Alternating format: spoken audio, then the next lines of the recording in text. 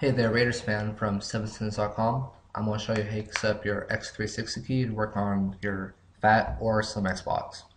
Now the first thing you're going to do when you get your key is take the SD card and input it in your computer. When you open it up, you're going to notice all these random files you're going to get. Now you can't open any of them, can't run any of them, don't worry about it. First thing you're going to want to do though is make a backup of the SD card just in case you break it somehow. You'll have a backup of your key.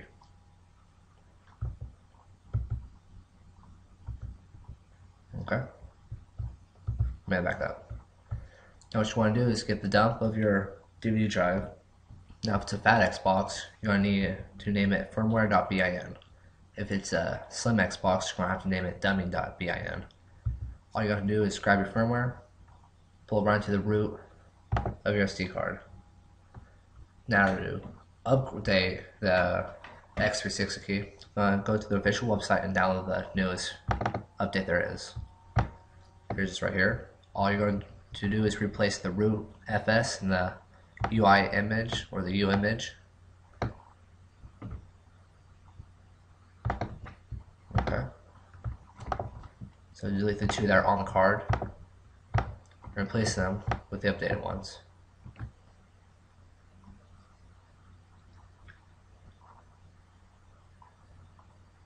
And just like that, we updated the X key. Now to play games though, on your external hard drive or a USB, you must put the games in a certain directory. So here's the root of my external hard drive. I need to name the folder games, and you put all the ISOs in there. Now from here, you can make other folders, like so, and pull games into there. But the first folder has to be called games. And that's how you do it, just ISO, you don't need a .db file.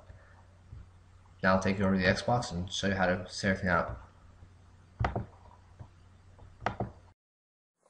Okay, so here are the contents that you'll get when you order the key.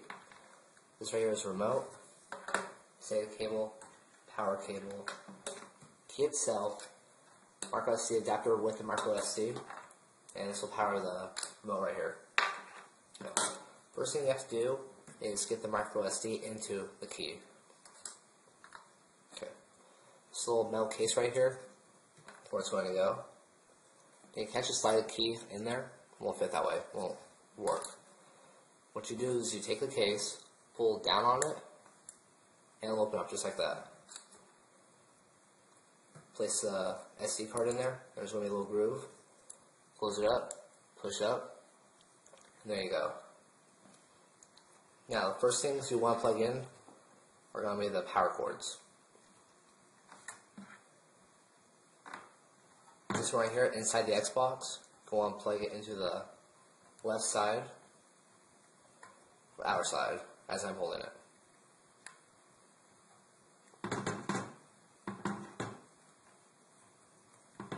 Okay. Now the one that it comes with, go on and plug it into the right side. There you go.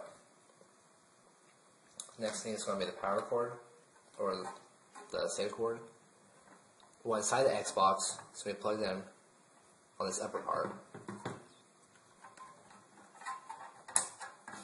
Now the one it comes with, using the curved side, go and plug it into the opposite, or the last remaining area. Okay.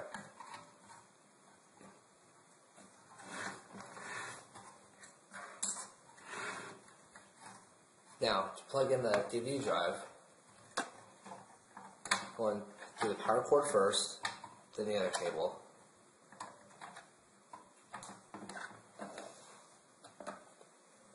Okay.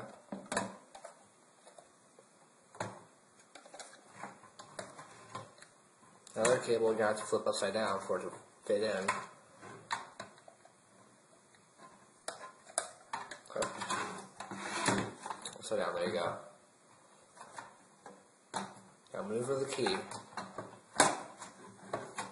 where it's kind of like this, in the back of the end case. Now the same setup for the slim also, so nothing is different here. Careful with the DVD drive, you don't mess up your key. It'll fit just like that. Okay. cable right here. There's going to be a little notch on the underbelly of the key. Plug it right in there.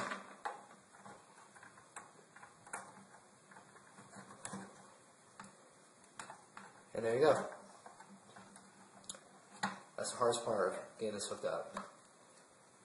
Cable now plugs into the kits or the remote. And there you go. Last remaining USB slot. It's going to be your USB or your external hard drive. They set up. Now you just got to plug it in and get to work.